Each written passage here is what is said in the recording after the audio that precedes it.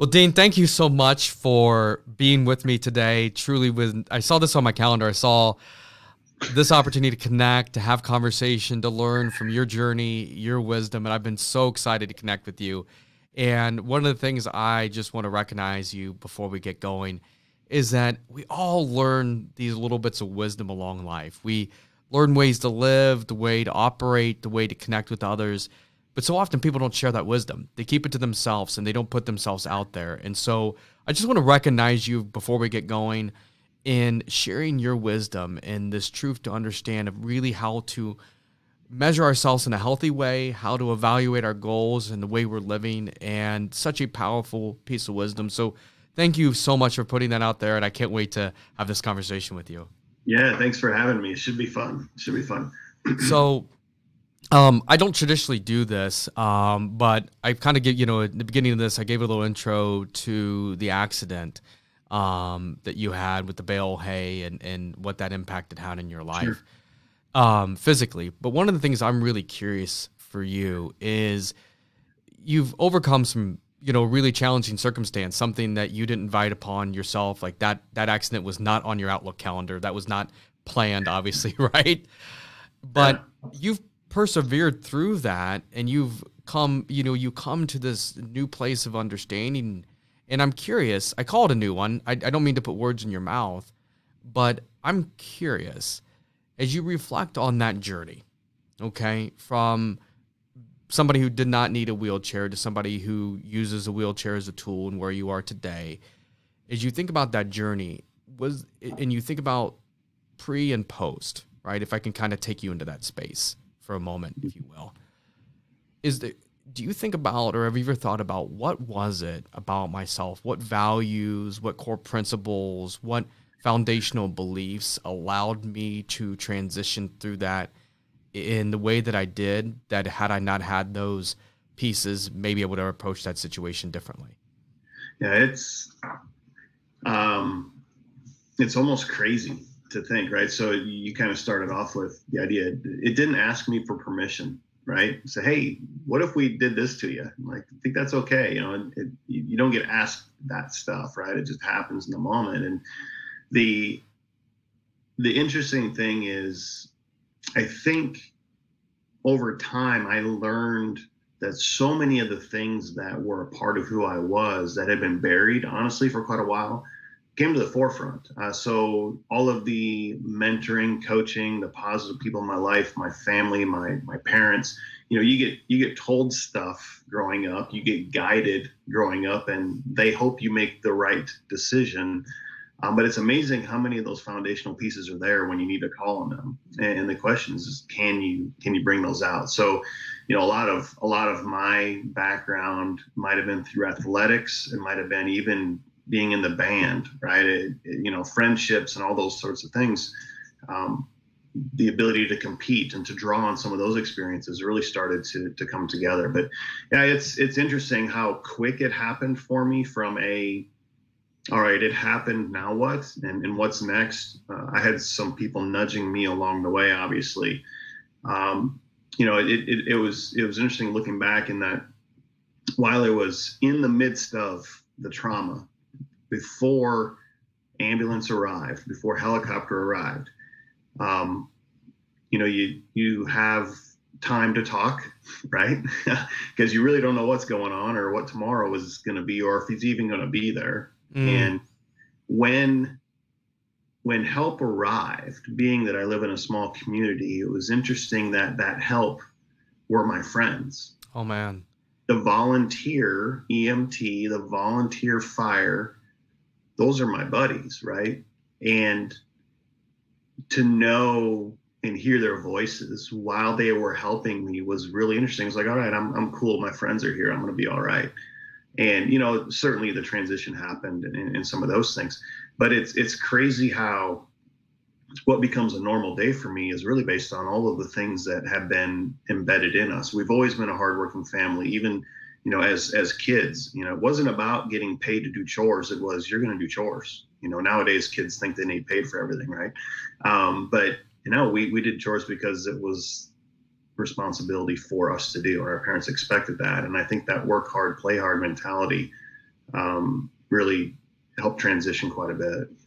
So beyond the work ethic, which I agree with you, like I grew up in a small community. My parents had their own business. Like there was the list of things you needed to do on Saturday before you went to go do anything on the refrigerator, right? It was just, that's what you had to do. That was, you know, and you didn't want to cross my mother if you didn't do them, right? So she didn't need to call my dad for backup. She had it well handled with two boys. So beyond the hard work, that work ethic, like you said, you anchored to some wisdom that people had shared with you through your life. Like, was there anything as you think about that moment, and I imagine you've had many since then, was there anything that you think of specifically that was a more powerful tool for you, or a belief system that you held potentially that helped you move forward from that pretty impactful moment? Yeah, I think one of the huge influences that doesn't really come out in some of the things that have, the talk and stuff that we're given online. I was lucky enough to have a college football coach that was 65 years old. He had forgotten about more football than I would ever see at that time. I played for a small Division III NCAA school, right? So it's non-scholarship. If you love the game, you show up and play. And he instilled some things immediately with the camaraderie, the culture, and all those things that come to play. And it's things that you don't really think about at the time, but nowadays I can call on any one of those 100 teammates, and it's like we've never missed a beat in 25 years. But there are specific things that he would call out in practice, or at the end of practice, little talks about life as opposed to football. And we were good. We did quite well every Saturday. But the end of practice talks, like telling you it's okay to have a bad play. It's okay if you have one. What's not okay is not recognizing that and not evaluating it and then doing something about it. And, you think about some of the things that I try to go through. I kind of correlated that to meaning it's okay to have a bad day. And the thing is that you're not a failure. You're not doing anything wrong. It's just a bad day. And if you can compartmentalize that and figure that stuff out, you can get past it so much quicker. But it really comes down to, and I think his message was, do you have the guts to evaluate yourself? Not beat yourself up, but just ask the question, was it better than yesterday or not? And if it wasn't, that's cool. You got tomorrow to think about and to make that happen. That translated in today's world to me in terms of how quick can I evolve or move on from something that might not be going the way that I want it to go. I work in an IT organization. We often have meetings that can get contentious as we're trying to figure out what we're going to do next. And it's never a personal attack on anybody, but we get anxious with each other. And you could let that ruin things, and you could take it all the way home to dinner time with your family, which isn't fair to them, or you can just wipe it clean and move on. And I think a big part of the success we had on the football field was based on those things. And it translates today in that I help coach our high school girls basketball team. My daughter's on the team. I'm lucky to have an opportunity to be with her at practice. But basketball moves so fast. You don't have time to roll your eyes at the referee. You don't have time to react. The ball's gone at the other end of the court. And so we really focus on the girls understanding that the details that they put into practice are not about basketball. It's about that job that you're going to interview for, the promotion you're going to be up for. And oh, by the way, let's play some basketball, right? Yep. And I think had I not had that college coach and some of those teachings, as well as the culture and the teammates that I had and those friends I still have, and how that's transitioned into hopefully what I'm doing to help our girls out, it'd be a different situation. I'd be in a real different place, I think. Yeah, that's really powerful. There's some really beautiful wisdom in that. And I think one of the things that, for many of us is that we hold on to, we take, you're still worrying about the last play. Like I think about, pitchers, for example, or quarterbacks, right? Those two positions, right? Is when the pitcher gives up the home run ball, when the quarterback throws the interception, right? The pick six specifically, right? So the next offensive play, right? Just, other than the field goal kick, right? But like the real next offensive play is you got to pick the pigskin up again, right? Or you got to take that ball and put it back in your mitt and put that home run, put that pick six out of your mind and go again. And, and if you don't, you're probably going to throw another pick six, or you're probably going to give up another home run, right? If you don't leave that bad play behind you. And, I've got an 8, a 6, a 2-year-old, and our 4th one on the way.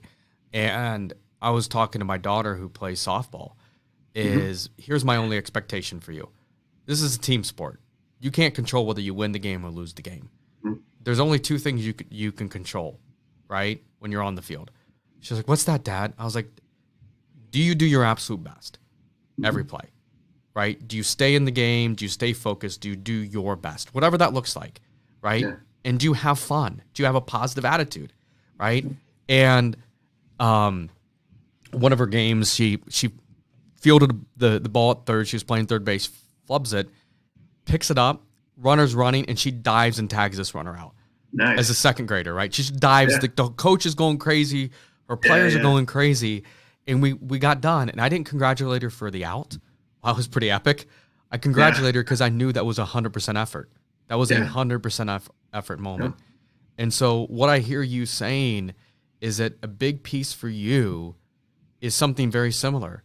Is that, 1, you've always been 100% guy. And 2, that in your life you've recognized that we're all going to have bad days. We're all going to have bad plays, right? Whether that's the home run ball, the pick six, whatever sports analogy you want to use. But you got to put it out of your mind and take that next step forward. And there's so many things to do. I spent my weekend with my 17-year-old playing softball. She may not agree. I think it's her best sport. It's not her favorite. But shoot, this weekend, 5 for 9, 4 doubles, 6 RBI. I mean, shoot, she played really well, right? Yeah, it's a solid day. She was upset because she said, I didn't hit the ball where I wanted to. I'm like, what do you mean? It hit the fence. And but there's something about the bad day thing I think is really interesting. And you see it with the young kids as well. I know, and maybe all of us do, I know when the alarm goes off some days, if it's going to be a rough day, right? I can tell my legs are kind of buzzing, which is we can get into that if you wish, but I can just tell there's something about the day. It's kind of like when your parents would say, wow, the weather's changing, my body hurts. I never believed that until now I'm older. And I'm like, oh my gosh, my body hurts today. So I have a choice. Do I dig in and dig my heels in and fight it all day? Or do I just say, it's going to be what it is? And I think in that latter example, by the time noon comes, I've kind of forgotten about it. I haven't tried to grind through it and gnash my teeth. It's just like I assume it and I embrace it and say, you know what, today is going to be one of those days. So let's just get through that, right? And I think what's interesting too about it all is as we try to project that and set that example, having a player, a kid, family member understand the smile part of it, the work hard part of it. Growing up, we are taught and conditioned to try to be the best. You need to make the team. You need to get this. You need to do that. And it's amazing how little time is spent on demanding them to be a good person or to do it right.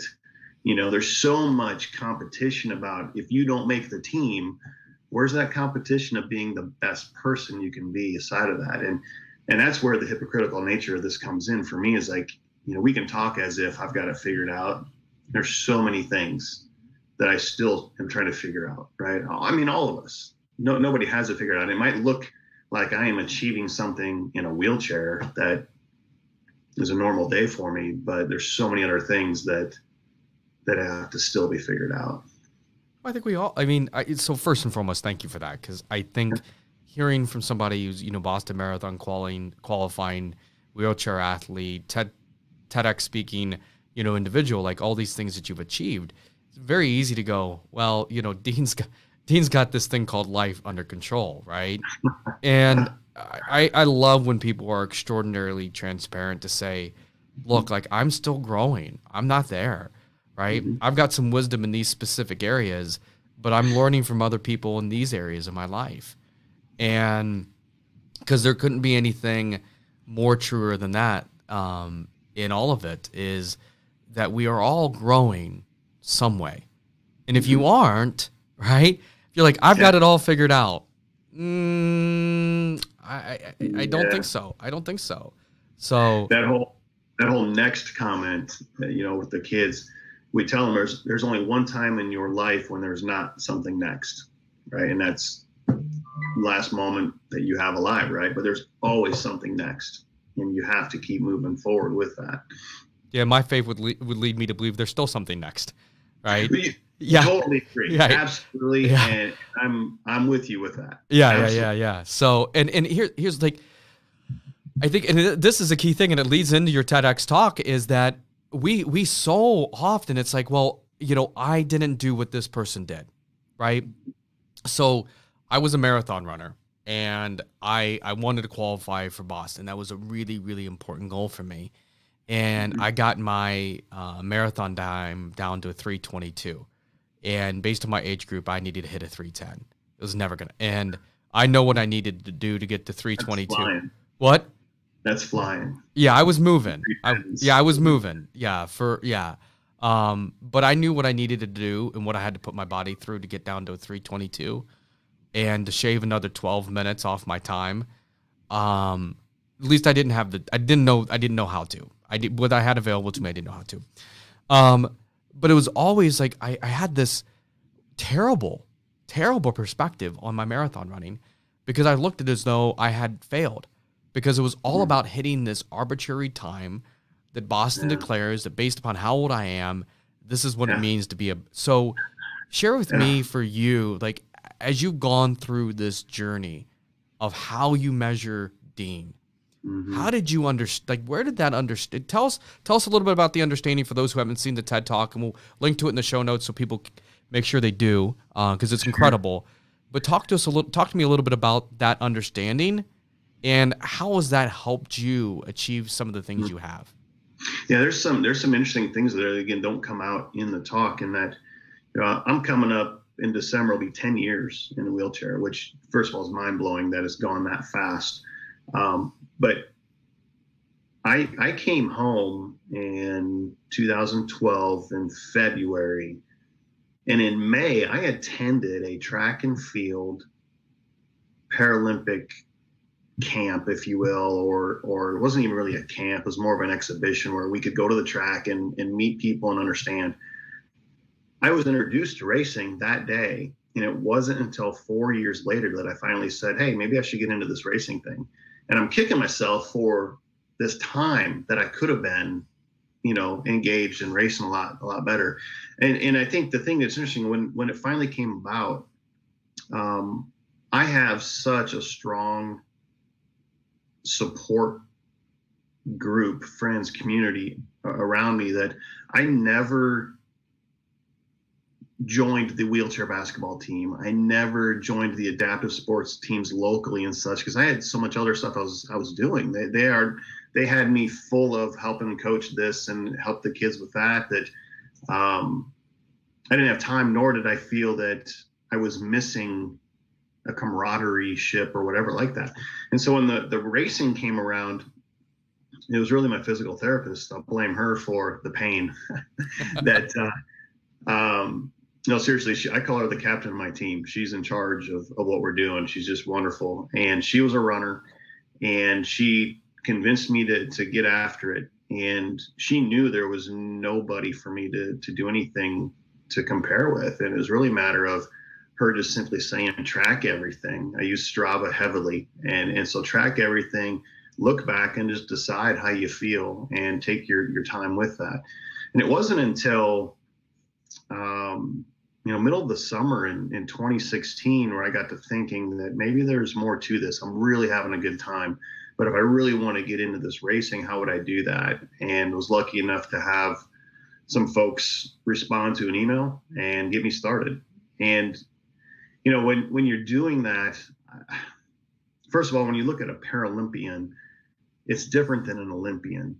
And there's something about that, meaning that when you think Olympian, you're thinking Usain Bolt, you're thinking a 20-year-old incredible athlete of some sort, right?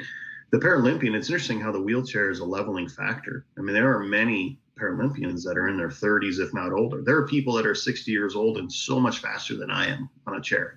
And that it's a leveling factor a little bit, right? And I'm by no means that caliber of an athlete, but I've been in the room with them and they will tell me hello, which I find nice, right? They recognize that I exist, but they're just everyday people and they're in a wheelchair as well. And it's interesting how that coach that helped me out continued to simply tell me to focus on me and work on my stroke and work on, my plan and so on. And he would send me workout plans. And it's interesting, the workout plans have to deal with percentages of your ability, not you need to do this mileage in this time. And so everything is a percent of your max speed. So if my max speed is X, you're going to do this workout at 70% of that for 10 minutes. And so be it where your distance is. Your goal is to hold that percentage and so on. And so every workout and every bit of guidance I received from them folks was focused on what I was able to do as opposed to looking at others that are there. Right. So how is that translated? Because I want to, because I don't want to go past that wisdom for a minute. Like, sure. That's incredible. Right. And for those who aren't athletes, who aren't training at that level, is percentage of max threshold and heart rate training, heart rate zone training, but there's a powerful concept in that. How is that understanding of percentage of your best, percentage of your max, and, asking, how is that translated in other areas of your life for you? Yeah. And maybe just give more background to solidify it. Right. So if I'm going to have really two kinds of workouts. I'm either going to be out on a trail or a city street or something on pavement, or I'm going to be on my roller, which is essentially like a treadmill in the basement, right? And the roller is an easier way to understand the workout. We'll do a warm up, and then you will have a 30-second time window after that warm up where you'll just go as fast as you possibly can. You want to do this every day. And if your max speed ends up being 15 miles an hour, you then take a rest and you will calculate your percentages. So today's workout is going to be an 80%, then a 70, then a 60. You'll quickly jot down and say, all right, I need to hold 80% at whatever that is, a 15 mile an hour, and so on.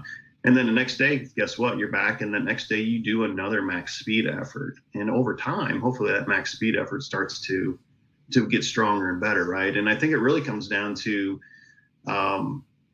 understanding what your average is, and this goes straight to the talk, right? If you're constantly testing what your max speed effort is, you're going to slowly see that you're going to rise higher and higher.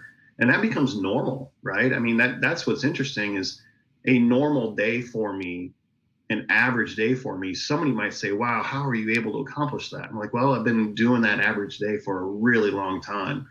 It's not, in my case, it's not inspirational or motivational. It's just my day. And through the years of doing that, it gets to be commonplace that way. So if you think about racing, you think about work performance and what you just challenge yourself every day to do.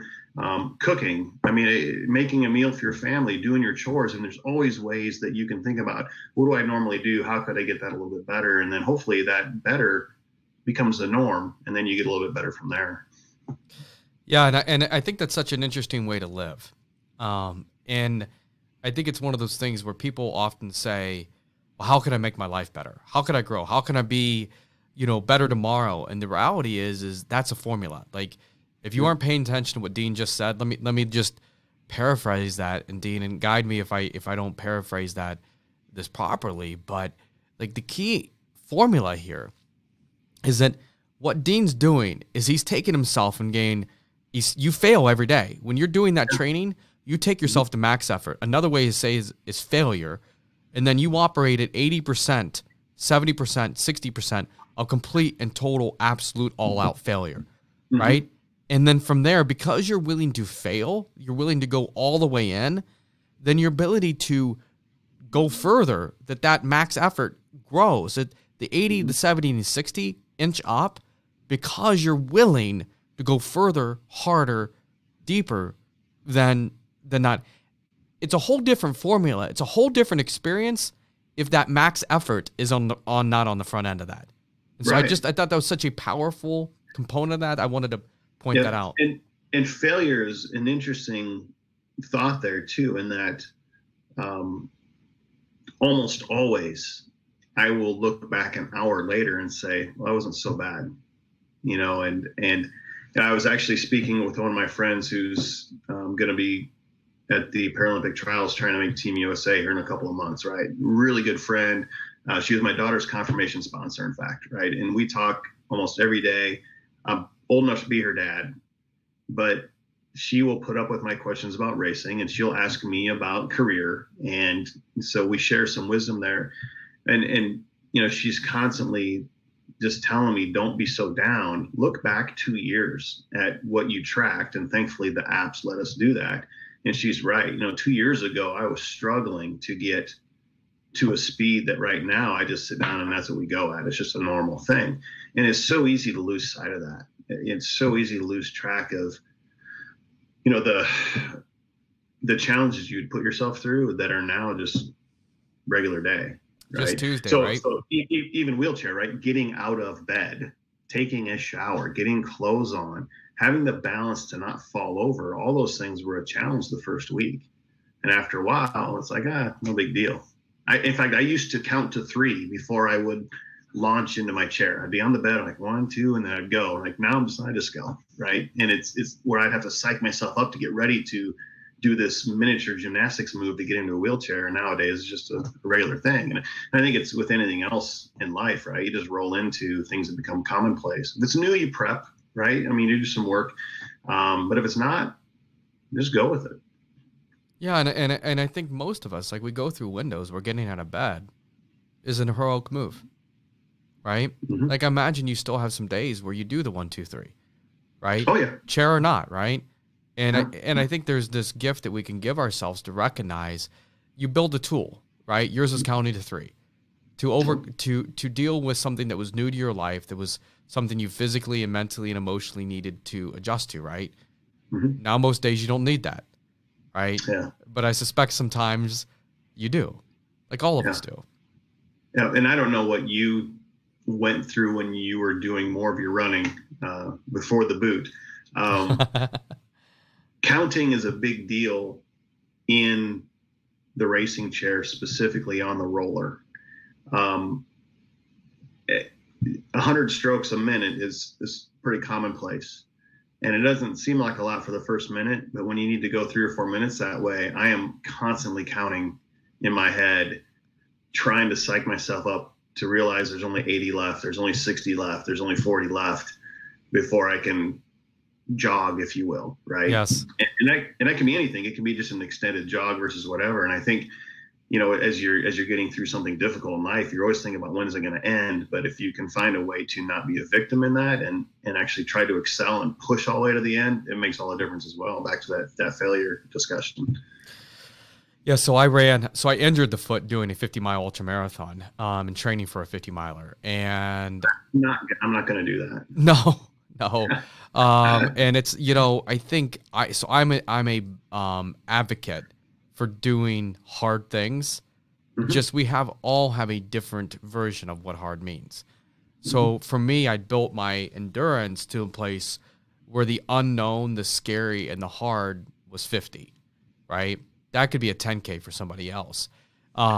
So, and for me, one of the things that I learned is that you can't run mile 50 until you run mile 2, mm-hmm. right? And so to learn to be very, very present in the mile you're running, I think so much of us we spend an enormous amount of time either in the past or the future, right? Whatever mm-hmm. that is, we each have days, tendencies, some of us are wired one direction or the other more likely than others, right? But I learned once I went beyond the 26.2, like how dangerous that was. And I was lucky to have heard from another ultramarathon runner, like be where your feet are, be in the mile. And mm-hmm. I applied that. And it's amazing how impactful that's been in relationships, in business, in life in general, of just being okay, not having your mind someplace else and going so in counting's a way to do that. Like in, I would, my first 50K, which is 31 miles, it got ugly. It got ugly. And, I mean, I just don't know another way to describe that. It was ugly. It was messy. Mentally, I was toast. And so I started just counting my steps. Right. Yeah. And I was curious how long I could just count my steps and be only counting my steps to bring myself back into the moment. So when you do that counting of the strokes, do you find that to be a very centering process as well? Helps you keep focused in the moment?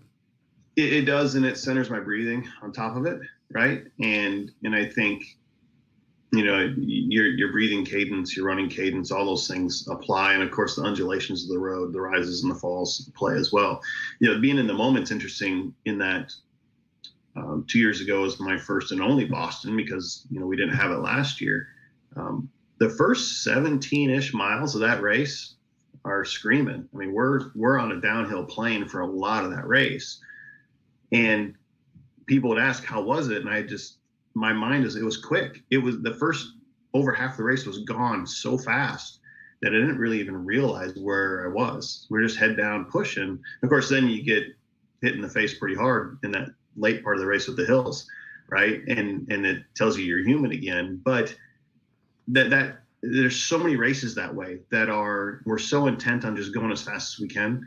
And with us in the racing chair, we're looking down at the pavement or up in front a little bit, right? But there's a lot of times you're just looking down and getting through it. And that's something I have to work more with. But that's a key part of it. And one of the challenges I have is in the training that I do, it seems that I end up on the same trails and the same paths and the same roads, and it gets monotonous. And I have to find a way to challenge myself. And one way is to do that counting to try to get the pace faster and some of those things.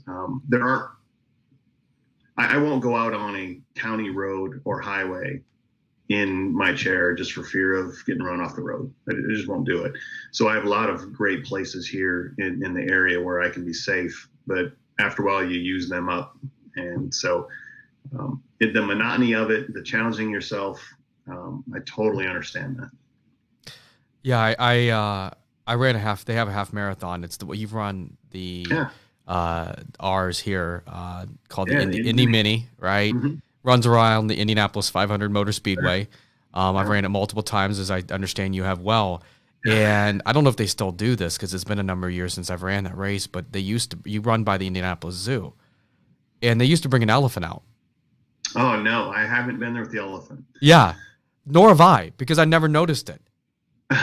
Someone goes, "Hey, did you see the elephant?" I'm like, what are you talking about? There was an elephant at the zoo. I'm like, they had an elephant out? It's just so tunnel vision, right? Yeah. And I have the ability to look left to right. And one of the things that has changed dramatically in my running is so I do a lot of zone 2 heart rate training, so way slower than what I can run to build that endurance, and is the ability to take in what you're experiencing, to take in the journey, right? And so I'm curious for you, as you've gone through this process of becoming, sorry, care for that word.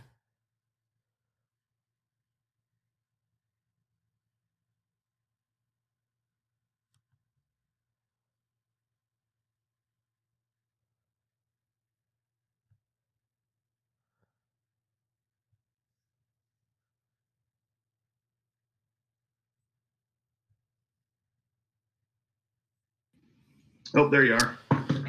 Yep, I'm going to make note. No, that's okay. I'm talking about going through the process. So we've continued to add more bandwidth and more bandwidth and more bandwidth. Yeah. And then we've hired people. So I'm a financial advisor, right? So I've got employees that are working right now on that on that business, right? Yeah. And you can't tell people, hey, don't jump on that internet thing, right? And so we've upped our bandwidth to I'm like, this is nuts. And so I thought we had it completely resolved, and now right. I had a cut out last week, and I just don't really enjoy that. So because it makes a lot of you good. So Fun. And now I started bitching. So remind me, what was I saying? Because you had told me. We were talking about being in the moment, the elephant. Yes, that yes, was there. And yes. all that. Thank you. Gosh, I normally am the one who does that for others. So thank you. No, you're good. That's really kind of you. So as you've gone through this journey of being the athlete you are, being the the boss, like how has that helped you in other areas? Maybe connections with your wife, with your kids, with your colleagues. Like how has this racing helped you in relationships with the people you love and the people you work with? Oh, wow.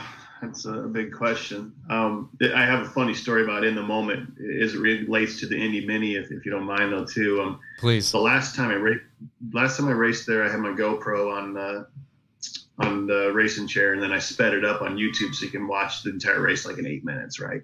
And one of my friends from the Illinois team, again, could be my kid. He's that young, but he is in my grill giving me a hard time about everything all the time. Well, we're in the track in that part of the race, and they brought high school cheerleaders out to cheer us on as we're completing the lap in there. And I made note of that. So when we were done, I had to ask him if he had hired them to come cheer him on or not, right? And it's just kind of funny how, being a young kid, he's like, oh yeah, they were there just for me, and so on. But you do recognize those things. And in the races, the crowds are, it's just hard to express how big a deal the crowds are. And when you're going through areas of Chicago Marathon, and it is deafening loud, right? To where you just get chills while you're pushing. You're in the moment, you hear this and feel this volume coming at you that you can't help but just like, yeah, this is really, really cool, right? But I think from family and friends and all that stuff, I have to remember that some of them aren't as driven as I am, and some of them aren't as interested in racing like I am. And so I have to talk about other things, even though as much as I want to talk about the racing part of it. But I also think that I have to be very aware of how much they support me without me even knowing it. And so I'll have a group of friends that will ride along with me. They're in bicycles. I make fun of them when they're done because they get off their bike like they're sore. Because they're old men like me, and we have a good time, and we go share a drink afterwards, and the fact that they just come out, it's just something I have to be very aware of, that they have invested time in me. And granted, they're there because they want to be there, but I think without me suggesting that we go for a ride, I don't know if they would go do it. And so it's something that I really have to be aware of that people see what I'm doing, but there are so many people involved that have a part in that. And I have to just be very aware of those things. And then I think the second part is there are people that have helped me years ago in ways that I don't even know, right? They may have donated, they may have spent a half hour of time, and I just have to be really careful that I understand that something that might be going on right now that might not look right, that they've had my back all along, if that makes sense. And so I have to be really careful that I don't dismiss an effort or a comment or things that people have made today or maybe haven't made, and forget about that they've been there for the past 10 years, even though I may not have recognized it. And it's weird. When I was leaving, I was at Craig Hospital in Denver for my rehabilitation. I started in Des Moines for about 4 weeks and went out to Denver for 6 weeks. And there's a gentleman that was on the board of the hospital there. It's a spinal cord and brain injury rehab hospital. So there's 30 or 40 of us in wheelchairs learning how to live again. Gentleman on the board of the hospital happened to be on the Paralympic rugby team. And I asked him, I said, they're sending me home next week. What am I not ready for? And he said, you're going to find that there are friends that you have, not did have, but you still have, that are going to fade away from you. And they're still friends. They're going to fade away because they they just don't know how to handle seeing you going through what you're going through. And then you're going to have other people in your life that have always been there that are going to elevate and be at the forefront and push you, and you never knew that they've been there the whole time.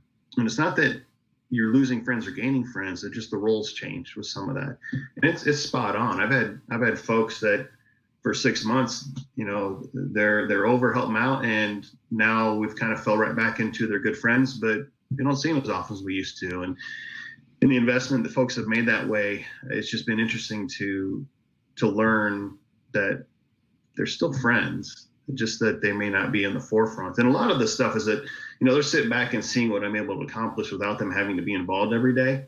But I hold a big part of, you ask about, you know, how's it impacted life and stuff.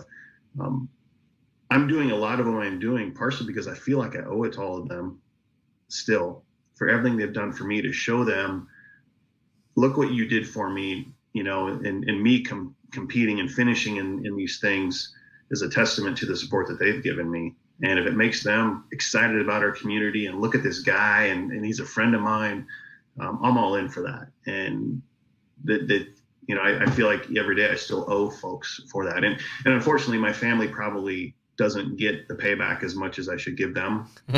You know what I mean? I think. Yeah, I do. I think they're certainly proud. My daughter, if I need help, she's there in an instant, even if I've just grounded her, right? And she gets it, that there's a difference between when she's in trouble, she can't really be angry at me. If I'm needing help, she's there, you know. But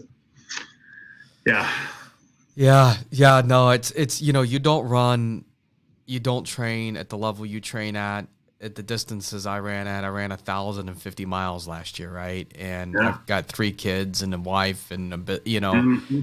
She's home. My wife's homeschooling kids because of the pandemic, right? Yeah. And I'm out like taking 4 and 5 hours to go run, right? And the whole time the 50 miler was a virtual. It ended up being self-supported because of the pandemic, and you know she was there cheering me on the whole time. You know, and that meant the world to me. It still does, right? She's my biggest cheerleader. My wife was watching online. She didn't go to Boston with me a couple years ago. She's been to Chicago, and Chicago is fun because you go up and back the street so many times that they get a chance to see you in the race. Yeah, Boston's super different. Yeah, it's point to point, right? And she was watching online from home, and like I said, the first 17, 18 miles, she's like, oh my gosh, he's ahead of his pace. But then online, going up Heartbreak Hill or, you know, whatever they are, my little iPad just stopped, right? And she started texting my daughter saying, what happened? I should have been out there. Something's wrong or whatever. It's like, no, it's just a really big hill. And you go from like really big hill. Yeah, 18 miles an hour downhill to 2 miles an hour up. So funny story, that hill was so hard on me that to start the hill, people were cheering out my number, come on, go 36, go whatever, right? A couple of folks were walking up the hill beside me, took the time to get the app out to punch in my number and then find my name. And all of a sudden I became Dean and they're cheering for me by name. I was going that slow up the hill. So I had time to look it up. And my wife's like, oh, I thought something was wrong. Like, no, there was something wrong, but it was a hill, you know? Oh yeah. But yeah, it's crazy. I was ahead of goal. So I wanted to break 3 hours and 30 minutes in Boston. Was my goal. And I think I did 3:38, 3:39. So I was close, but didn't get there. And it was on the downhill, like such a different thing for in-chair and non-in-chair athletes. Like the downhill is just like, after all that, all the hills in Newton, and then you start going downhill and it just starts destroying. So it's just it's interesting to hear you talk about what your hard for that race is, having ran it, and what my hard of the race is as a non-in-chair athlete. But it's a hard course. It's interesting the training that goes into that as well, and things that I've learned from others that have been helping me out is a lot of the workouts we do focus on going with the wind or going down a hill, meaning that, you know, we can grind up a hill and go slow and you can grind into the wind. but can your hands move faster than they have moved before? And by going down a hill, can you catch that ring? Can you catch that ring? And there's a point where so many miles an hour where your hand just can't keep up. And so you just have to coast or glide down the hill. So in my case, I think, once I hit a 22 mile an hour, I can't move my hand any faster to do it. So we will practice that, because you don't get an opportunity to practice speed. You can always practice the weight training side of it into the wind, right? But it's kind of crazy how it's flipped from what you would think. Why would you struggle to go into the wind? Well, I'm going to get through that part of the race. The question is, can I go faster on the downs as well? Fascinating. I would, that takes a heck of a lot of courage. You hit a bump. Like, what? Tell me about this, because I'm never raced in a chair. Like 22 is slow. Really? Oh yeah. So what happens to the chair if you catch a bump or something? Like what? Like I don't know. I have never done. Best in the world, right? In a normal scenario, let me put it this way. Best in the world, a wheelchair will beat a runner at 800 meters and beyond, right? A quarter of a mile, the runner's probably going to win. But once you get to a half mile on a track, the best wheelchairs are going to beat a minute and a half and an 800 meters on a track. When you get out to the road racing, my goal right now is to average 15 miles an hour. So that's an hour 45 marathon. I can do it. No marathoners touching that ever. Well, no, right. They're going to aim for, Kip, and those guys are going for 2 hours. Right. Right. But it may sound crazy, right? But understand the wheels. I can literally push 3 or 4 times and coast for 100 meters where you have to keep running. Right. So there's a point to where some of that plays out. So you can't do the comparison, but to make the comparison happen, right? Best in the world are going to go an hour and 25 minutes. And so I'm 20 minutes slower across the marathon, right? They're clipping at that 18 to 20 mile an hour average, not just downhill. Right. And that's crazy. So you think about them, the 15 mile an hour for me is a 4-minute mile on average throughout, right? For them, they're in that 3:15 average per mile. Just amazing stuff. Just right? flying. So, but that comes down to, like, if I compare myself to them, why would I even start? And exactly. Whatever. But going down a hill, we wear a helmet. I think I've good move. Yeah, I think I've capped out around 38 going down a hill once. Oh, that's it was in a 20K, and we were coming off a reservoir dam, and just tuck and go, But yeah, luckily haven't had any issues there. So. Yeah. Oh, Jesus, that's insane. Yeah, I had a friend of mine ask me one time. I was getting ready to. Sorry, go ahead. Dumb. It's probably just dumb, not even insane, just probably dumb.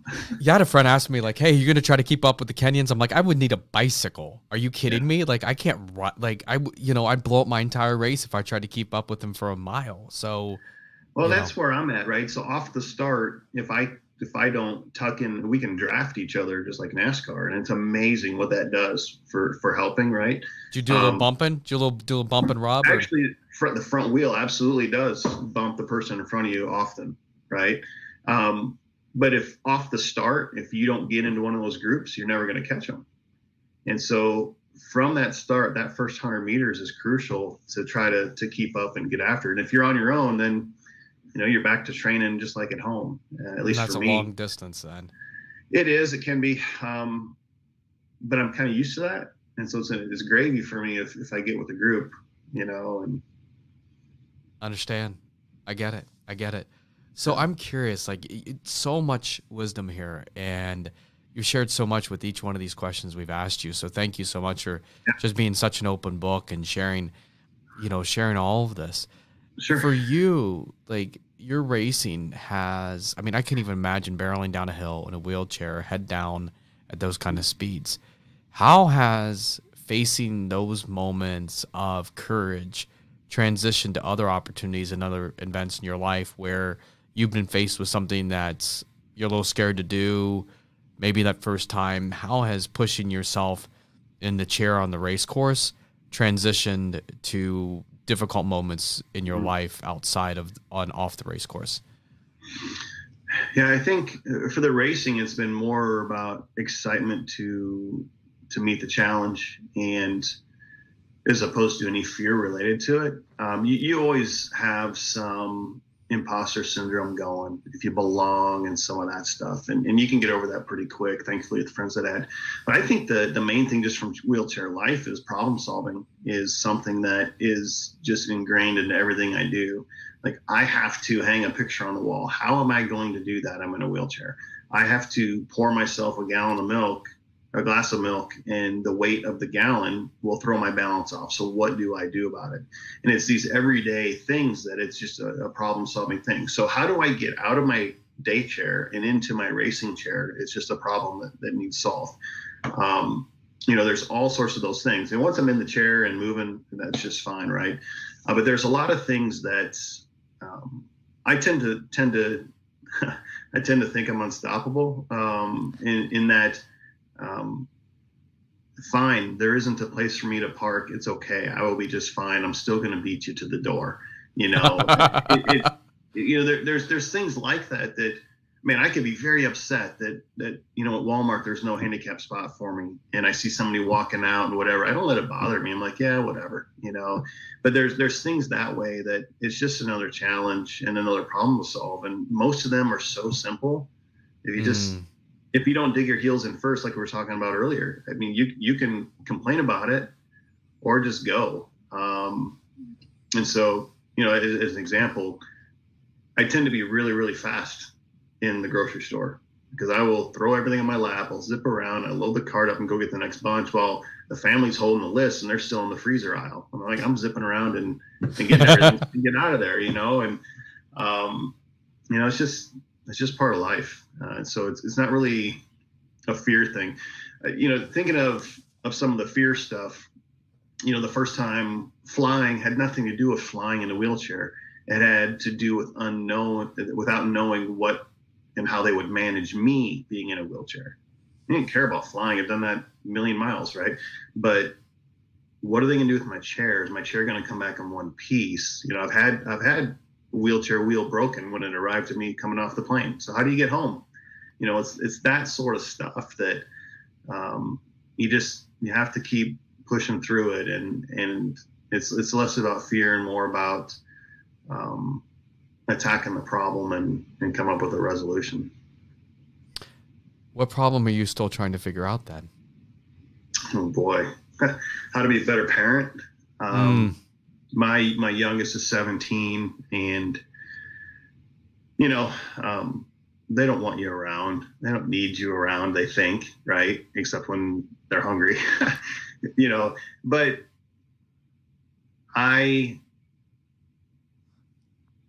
probably should spend less time on trying to solve that problem or win that challenge and just be more present with being. And as a parent, you want so much for your kids. You just express that with your second grader. But sometimes it's not what they want. And so to find a way to, especially as, she's on the cusp, she'll be a senior next year. She'll be having to make some choices as to what she plans to do. And it's a challenge for me to understand that that's not my choice. I have to be supportive through that. And so I know I could do a lot better that way. And I think that equates to being a lot better for the entire family if I can continue to try to get better at that. I love that. It's not easy, is it? No. Every day there's something.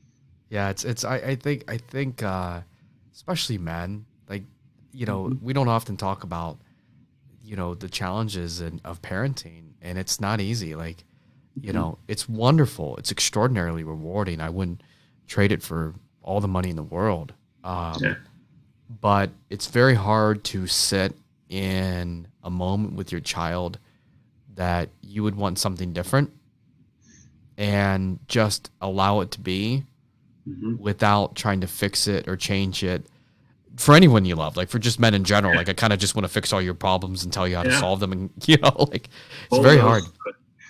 Yeah. Have absolutely bulldoze through it. Yeah. Have you seen the video? It's a husband and wife talking. It's called "It's Not About the Nail" on YouTube. Have you seen this? No, I'll look it up. Yeah, you got to look it up. It's the wife has literally a nail in her head, and it's obviously it's not actually like but it's all about she's trying to talk about this problem, the nail, and he's trying to solve it the whole time, right? And it's evident that this conversation's happened a whole lot of times, right? And he keeps trying to fix it, and she's like, "I just want to talk about my problem. I want to talk about the nail. I don't need you to fix it. Yeah. Don't fix it. I just want to talk about it." And you can see him struggling to just sit in that moment. It's hard. Yep. It is. And the thing with my daughter, and she's my third, right? So she's my youngest and my third. Would you please just take breakfast? Please. How do you start the day without any food in your stomach? Oh, I'm not hungry. I'm like, oh, but you're going to be in an hour. Can you please just, and that simple conversation drives me nuts. I'm like, please trust my wisdom that you need some food in your stomach, right? But you know how many kids are that way, and it's not like it's a battle or a fight. It's just like, oh, how do you not get it? Your body needs energy, right? But maybe she's intermittent fasting. Yeah, that's what it is. Yeah. No, so my oldest is crazy brilliant, just nuts brilliant, bright, like nuts, right? And so there's times it feels like I'm raising an adult, like legitimately an adult, and she'll ask me questions, like she'll be checking my work, right? And that's a real opportunity for me to grow, because I'm like, please stop. Like, you are, we're good. I promise. Like, I promise I've got, I got you. I promise I got you. Like, you don't need to check my work, right? Like, exhale and be a kid, Mm-hmm. And with all of our children, with all of those leadership opportunities, whether they're our kids or employees, it's understanding and meeting people where they are so often. Mm-hmm. It's being okay meeting people where they are, not measuring. It's taking your principle and flipping it, right? This idea that measuring ourselves against ourselves, and then also making sure we aren't doing that to the people we lead, that we aren't taking our yardstick and laying it against them and saying you need to be here.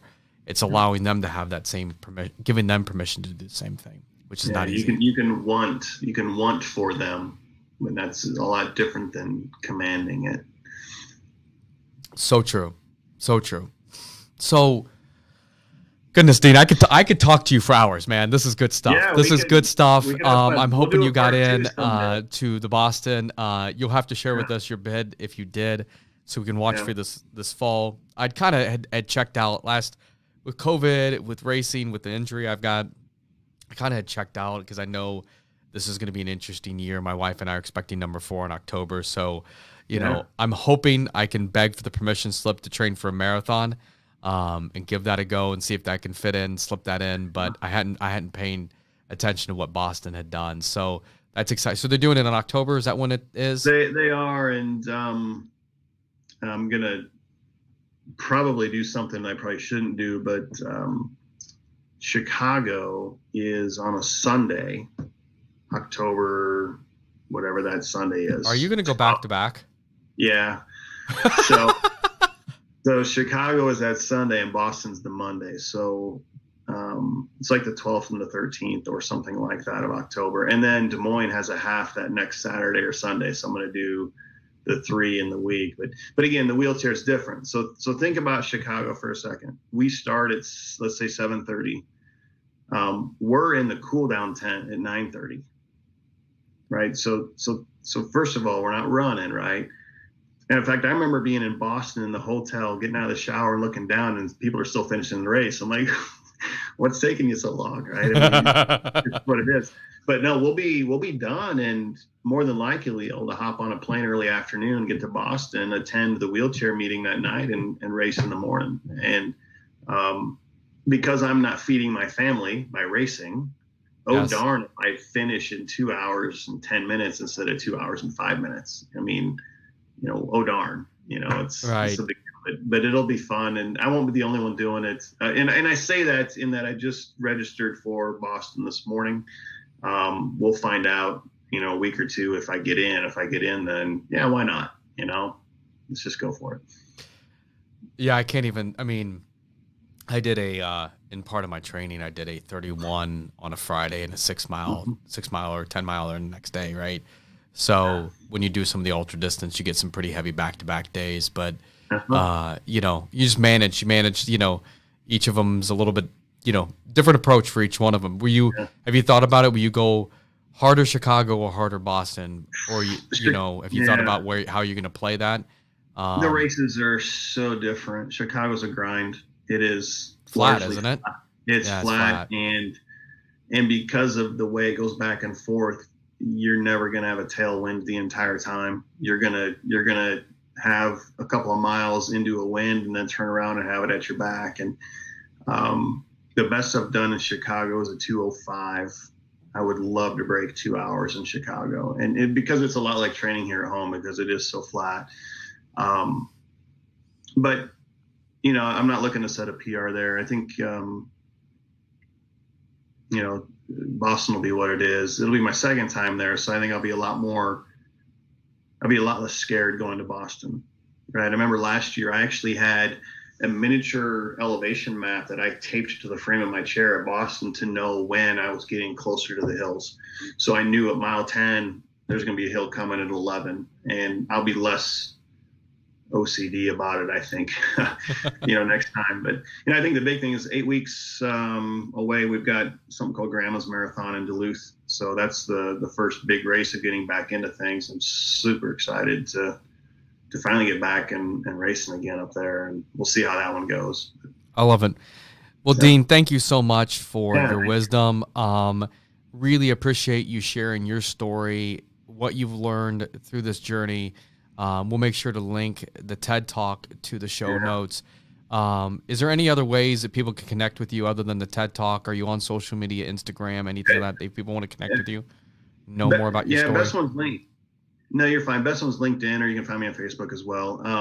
Haven't really gotten into a lot of the Instagram stuff. There's so many platforms, right? So many. I have a Twitter account, but I don't tweet. I follow people and just get updates about sports teams and so on. But LinkedIn is pretty big, in Facebook. But by all means, if people are in a similar situation or just need a nudge, reach out. I enjoy the discussion, the conversation, and it's selfish because it helps me keep perspective and it helps me be better as well. So by all means, if there's folks that want to reach out, absolutely. Yeah, I mean, I couldn't agree more. I think one of the greatest processes and gifts we can have is to pay it forward to somebody else who's in their own journey, in their own place. So I just want to thank you for that. Again, this has been an incredible conversation, so much wisdom, so much impact. So I've got one last question for you before we let you go, Dean. Okay. What does legacy on purpose mean to you? Why did you leave the hard question for last? That's the question. You got to finish uphill. You got to finish with the sprint at the finish, absolutely, right? I think that there's just a lot of being intentional about everything. So, you know, we've talked about being present. We've talked about what you learn. I don't do well with randomness, being in the wheelchair. If things come out of left field and I'm not ready to react to them, it can really throw things for a loop. And so being very intentional about what I'm doing is what I think helps me build, if you want to call it a legacy, right? So whether it's on purpose or not, for me, there's a reason I'm doing the training. There's a reason I'm doing the marathons. There's a reason I'm doing all those things. And if that culminates to a larger body of work that looks interesting, then to me, that's a bonus. I think it's just a matter of putting it together every day. I love it. I love it. Dean, thank you so much. Truly a gift to spend time with you. And, you know, hopefully they canceled the Indy Mini, but hopefully maybe you and I can join part of it. You kick my butt, but maybe we can do a little running together someday. Next year, we'll be out there. I love it. I love it. Thank you so much. Thanks so much. You bet. Nice work, man. Let me get everything stopped. No, you're good. That was great.